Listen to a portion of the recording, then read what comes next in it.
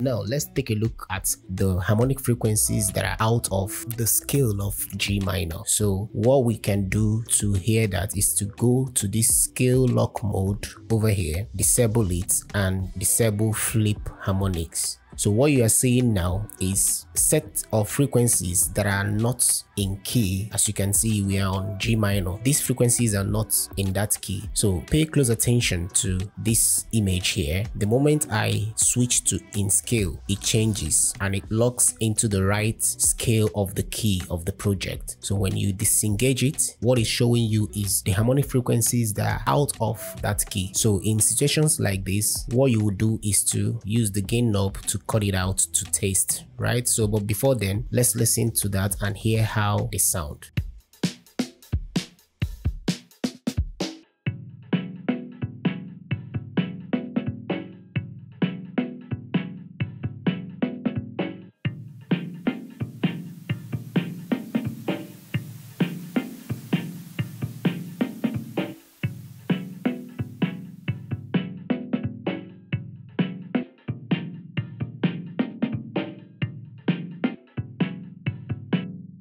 I intentionally activated this solo button here just to hear the processed sound. Now, another way this can be done is with the help of this feature here called harmonic peak plus / minus. The one we used is harmonic peak, but this one is harmonic peak plus and minus. So which means, as you can see, you are boosting the harmonics that are in key and cutting out the harmonics that are not in key at the same time, and you need to pay very close attention in doing this so that you don't overdo it.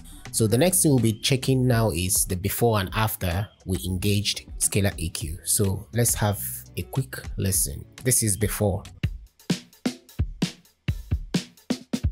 So this is after.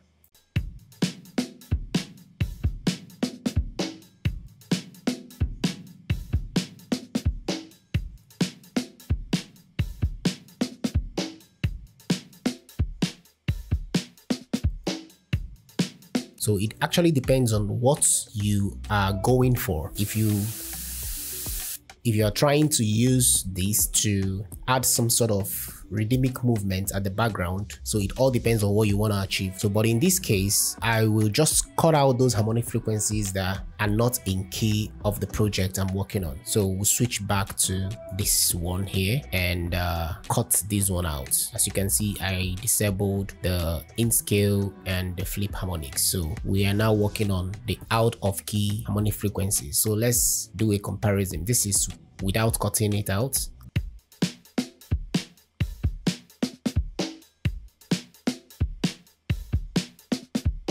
And this is with it.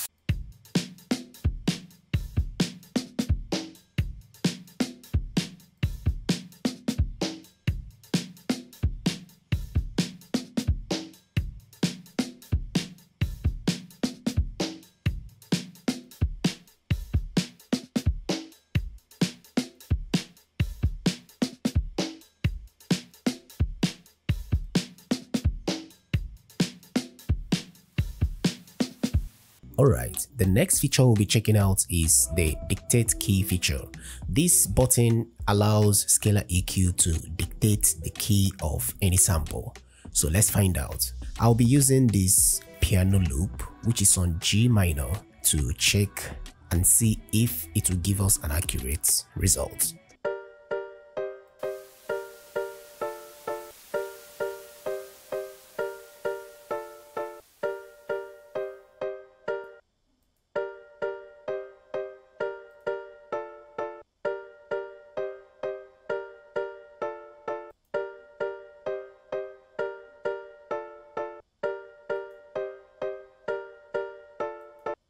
I think it's right. As you can see, it's on G minor, so the dictate feature is accurate.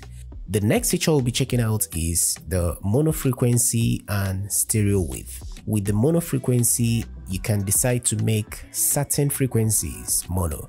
For example, let's say you want to make 50 Hz mono. As you set it on 50 Hz, it will convert everything within that frequency of 50 Hz into mono. And now with the stereo width, any band you choose, you can decide to widen the stereo width. So let's check it out with this same piano loop.